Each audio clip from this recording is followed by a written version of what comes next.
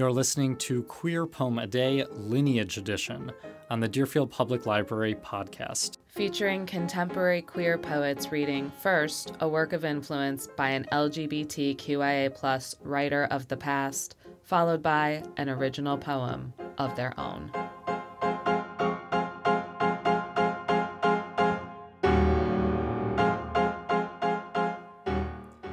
This is Dolan Zavagno, host of the Deerfield Public Library podcast and co-director with poet Lisa Heighton on Queer Poem a Day.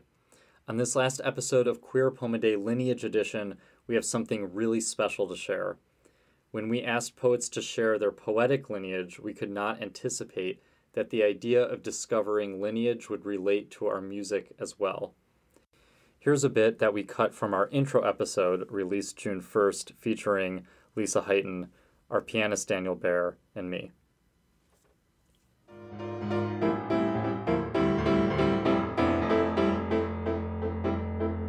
There are lots of poets whose work was cut short because of the AIDS crisis who we're going to hear.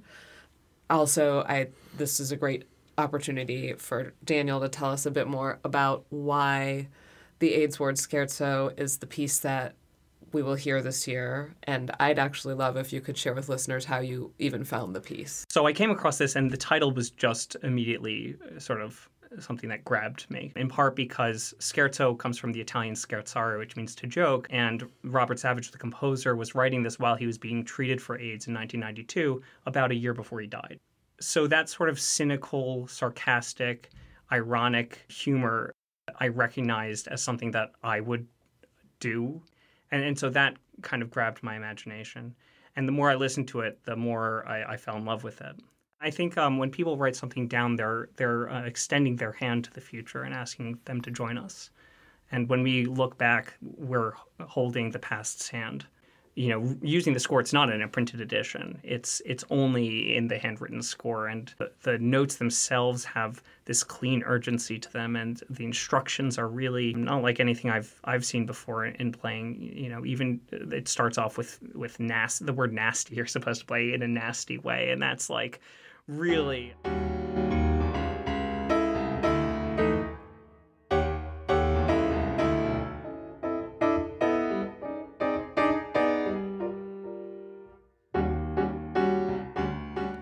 So, Daniel, also when you found this piece, you sent some images of Robert Savage's work, the actual sheets. So you just described to our listeners some of the words and the handwriting of notes, but can you also mention, there was one photo you sent in particular? Yeah, so I got these scores from the New York Public Library at Lincoln Center. So as I was going through his scores, they had a whole box. There was a piece called Chaconne, I think it was, and it was dedicated to John Ashbery. So the idea that there's this conversation happening between queer people, especially artists, is so luminous to me and speaks to why a lineage year felt like something we needed to do, especially when things are being censored or hidden or buried in classrooms and in libraries right now. The idea that there is, a hand of the past wrote to one of our great recent losses of John Ashbery, and the fact that it's the mystery of how close they were or how intimate they were, we still haven't figured out, but I love that these things are just kind of arising from our even having the conversation.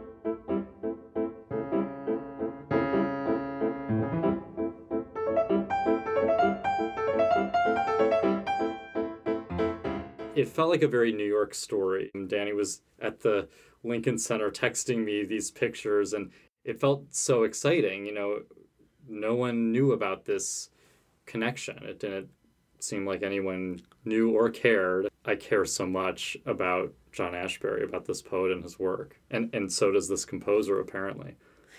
What was wild to me when I saw the picture and saw this scrawl of handwriting, particularly because it was handwriting, I at first thought, is this one of those things as a writer I think about where it's for John Ashbery because that's a person of influence and Robert Savage is younger and maybe, like you, maybe the works of John Ashbery were just important to this person.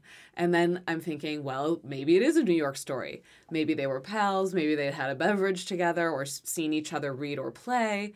And this mystery just came afoot. And it also seemed somehow to become our obsession with Lineage, because the music was going to frame every single thing that we chose to do this year.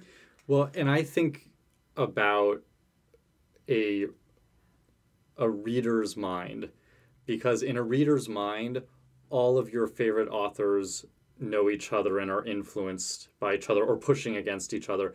But sometimes when you learn enough about these people, it's true. Knowing that Robert Savage was writing in the 70s and 80s in New York, it seemed possible that he would have encountered John Ashbery. Because this mystery was before us, I reached out to Jory Graham and other poets who I knew John Ashbery, just to see, have you ever heard the name Robert Savage? Who might know the name Robert Savage? I reached out to Andrew Epstein, who runs the Locus Solus Blog on the New York School Poets and has written several wonderful academic books about the New York School. And he thought it was a very interesting story. He had some suggestions, actually. He found the small amount of information that is out there on Robert Savage and said, well, he was at Columbia, and Ned Rorem taught at Columbia. Maybe I'll defer to Daniel here to tell us a little bit about Ned Rorem, because he is also somebody that just recently passed last year. Ned Rorem is a wonderful 20th and 21st century composer. He said a lot of John Ashbery, and he was a prolific diarist as well. He mentions Robert Savage several times in his diaries. He mentions other composers, including David Del Tredici, who's on the CD that we have of Robert Savage's music. He's one of the most important composers of the 20th and 21st centuries, and certainly for art song. So that was Andrew's first suggestion of maybe the connection between them, knowing Ned Rorem set John Ashbery, perhaps they were connected. Andrew Epstein says, I also went to Columbia and was taught by another member of the New York School, Kenneth Koch, to love John Ashbery. He taught many people to love John Ashbery. And he said, by the way, reach out to the Flowchart Foundation. So the Flowchart Foundation is a nonprofit organization that holds public programs and performances and exhibits. I'll quote from their website here, that explores poetry and the interrelationships of various art forms as guided by the legacy of American poet John Ashbery. So Jeffrey Lependorf is the executive director there and is also a musician. Jeffrey said, let me reach out to David Kermani, John Ashbery's husband. Now, I never would have imagined we would get a message from David Kermani. David writes, quote, wow, small world. Yes, Jay and I were friends of Robert Savage. I'm not sure exactly how that came about, but of course Robert was a protege of Ned Rorem's, who by that point had done some Ashbery settings. And there was always the Columbia/Kenneth Koch possibility. We were good enough friends that as we were approaching our first summer in the Hudson House, 1979, we wanted to hire someone to help at the house, mostly basic cleaning at that point, and Robert's living situations were usually unstable. So we offered him the chance to live and work there, but he insisted, understandably, on having a piano. Now, I have to tell our listeners, this house that John Ashbery and David Kermani bought in Hudson, New York, is very famous. David would later tell us, as they were setting up the house, things moved very slowly in those first few years, but gradually came together, and the NYC and international cultural worlds became right at home in Hudson. This house has actually been cataloged in a virtual tour through the Yale University Library Digital Humanities Lab. And Karin Roffman, who's Ashbery's biographer. Welcome to the private home of the legendary American poet John Ashbery. In this first ever interactive virtual tour, explore the spaces and collections that inspired his life and work. The Digital Humanities Lab at Yale University presents John Ashbery's Nest. you can go through these different rooms in this Victorian house and click on pieces of art that were gifted to Ashbery by well-known artists, or click on objects like the piano in the music room. And we find a clip of John Ashbery himself speaking. When I first got the house, we weren't here very much. We had a friend of mine house sitting for us, but he had to have a piano because he was a composer. So I got this very cheap piano from an ad in the Penny Saver. But no one knew the name of the composer he was talking about, Robert Savage. And by the way, just hearing his voice, because so many of us have heard him read in person or all these recordings of him, it's so distinctive, that Rochester area accent, Sodus, New York, he's from. So here we have this composer living this itinerant kind of artistic life, having this support of friendship. And by the way, John Ashbery, very experimental poet. Many people listening might know this already, but difficult poet, been reviewed as a difficult poet for years. It wasn't until around age 50 when Self-Portrait in a Convex Mirror came out and won National Book Award, Pulitzer, all these book critics circle, the Triple Crown, people called it, because no one had ever done that. That's when David and John were able to purchase this house. So here you have this artist in the prime of his creative years supporting this younger composer and letting him not only stay in the house, but purchasing a piano for the house for the composer. Now, in these emails, David Kermani had a slightly different memory from how John just told it there. I'll read from David Kermani. John and I agreed that we didn't want some cheap spinet, but one that would be a nice piece of furniture for the music room. We looked in all the local newspapers and penny saver type tabloids for ads. I finally found a handwritten note tacked to a community bulletin board at our local ShopRite Price Chopper grocery store. I called the number, discovered it was a baby grand instrument located in a house in the rural eastern part of the county, and went to see it. The owner's price was $500, which wasn't a small sum of money in those days, but we both liked it and figured we probably wouldn't do any better than that, so we bought it and arranged to have it delivered. Robert settled in, third floor bedroom, late spring, I suppose. John and I were there on some weekends when we weren't mooching off friends in the Hamptons. Now, in this series of emails, David Kermani and executive director of the Flowchart Foundation, Jeffrey Lependorf, were both thrilled to realize that this piano is now in the Flowchart Foundation space, where they host readings and music events and all sorts of fantastic art projects. In case we haven't made it clear, David Kermani said they might have been vaguely aware that Robert Savage dedicated a piece to John, but they did not have it in their archives. David Kermani even went to library school to catalog his partner's, then husband's work, because it's so extensive. And the Ashbery Resource Center now at the Flowchart Foundation will be able to link to Chaconne by Robert Savage. Danny, what does Chaconne mean? Chaconne is a set of variations over a ground bass, or a set of harmonies. So you take the same harmonies again and again, and you vary the music around it. I wanted to share the opening of Chaconne, Opus 8, with you, the work that Robert Savage dedicated to John Ashbery. John Ashbery was born in 1927 and died in 2017. Robert Savage was younger. He was born in 1951 and died in 1993 from complications due to AIDS.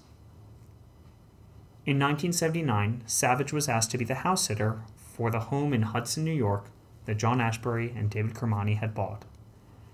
While the Chaconne is dated 1982, we do not know when Robert Savage first began working on it. It may have come from work that Savage did while living in Ashbery and Kermani's home, or it may have been a token of admiration from one artist to another.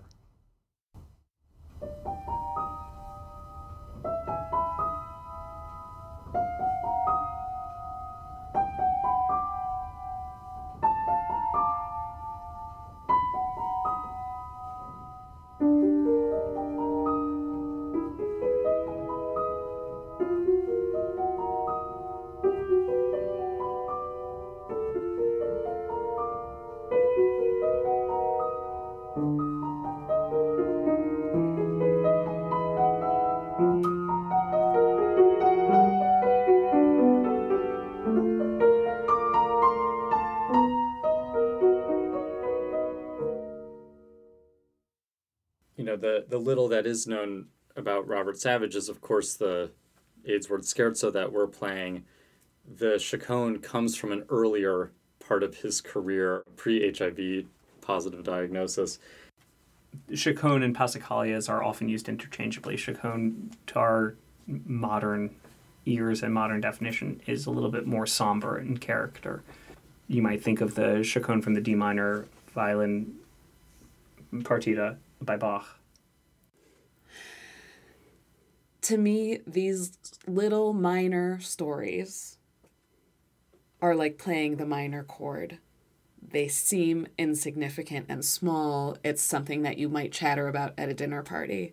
I'm wondering if you might tell us what else was divulged about John Ashbery and Robert Savage, and what us finding this work that maybe was minor, particularly because Savage's his life ended in a different way than anyone would have wanted to or planned for. That the Aidsworth Scherzo was sort of one of his last pieces of music for us. What might David or John have said? And I think we might have language from David in our final exchanges with him so far. David told us that Savage, quote, traveled a great deal and was hard to keep track of, and we pretty much lost contact with him during the last years of his life. David also told us that he's really pleased that this story, maybe minor as it is, about their friendship with Savage and this lost dedicated composition, the history of this piano, are now all publicly coming to light. David writes again, John Ashbery believed that Robert Savage was a serious and very talented musicologist and composer. I know that John would be delighted that this is happening, as am I.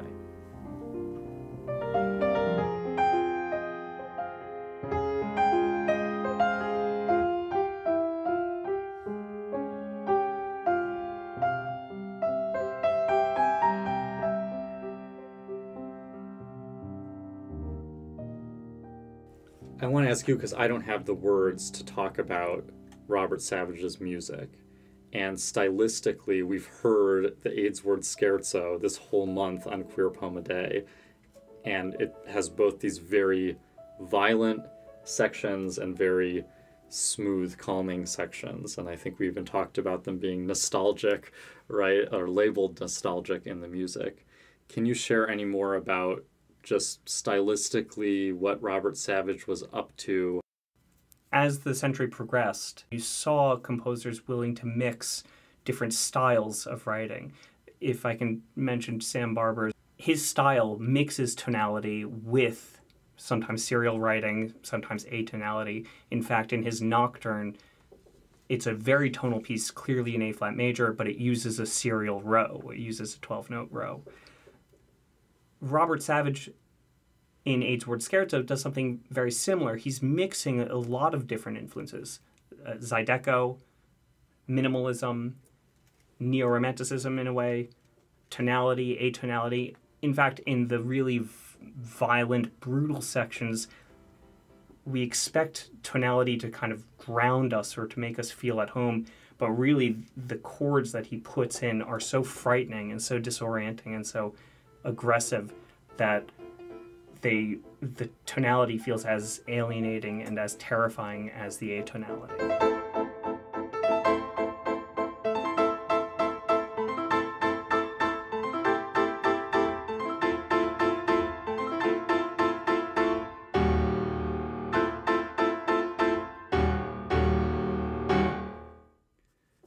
Now, part of me wants to make some sort of connection to John Ashbery's own work, because similarly, his poetry is often described as shifting registers rapidly from different high and low tones or different emotions or high and low references.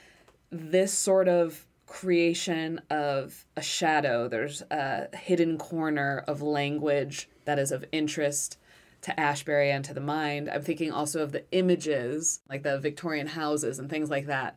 There's a way that there's ornament and different registers of ornament, some of it's linguistic, some of it's image, that mix themselves, that aren't our usual way of experiencing image, sense, or language. He's so wily and careful that, some critics talk about him as actually trying to write a poetry that can't be criticized because you can never pin him down. He's always partially saying something or ironizing something. What I and a lot of people love about Ashbery's work is that you get to choose which moments mean something to you. It's an incredibly open, indeterminate work.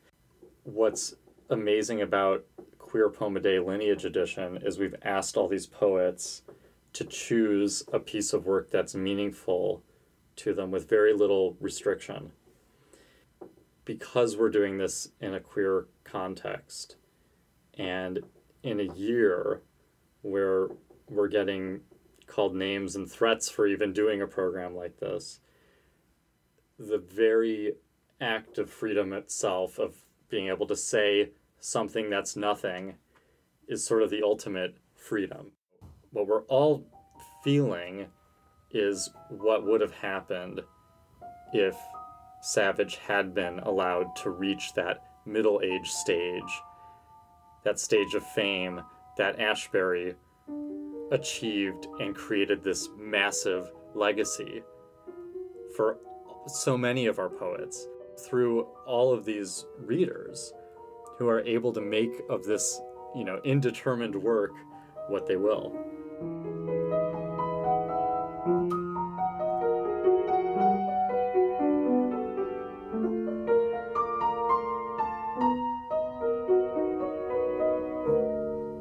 The way the convex mirror pushes the image toward you of self, of reckoning, that's our work as people who put this project together. I think it is why, as much as we haven't maybe exposed or discussed it yet, it's why there's all kinds of ways that even doing this programming has been dangerous, because of people not wanting the mirror, the one that we all have as queer people, pushed toward them. There's all kinds of ways that self-reckoning and the ways that it is related to being part of any community is difficult for some, but necessary for us to have lineage and to keep going. I don't think anybody can say it better than Eileen Miles. They were a participant in year one of Queer Poem a Day, sending us an amazing original poem called Love Song. And they wrote a piece after Ashbery passed in 2017 that very wryly said, oh no, there's nothing political about a gay person loving art. And of course, there's everything to that. This quote from Ned Rorem about Robert Savage comes from the CD In Eye Sky Symphony, which features Robert Savage's music. Ned Rorem says, quote, "The primitive in music is a rare bird. Except for Ives, I can think only of Robert Savage." Poets in general are rare birds. And John Ashbery was often described as a rare bird for being a famous poet at all, and for being a famous difficult poet, famous experimental poet. And my hope is that that's becoming less rare. We've collected them.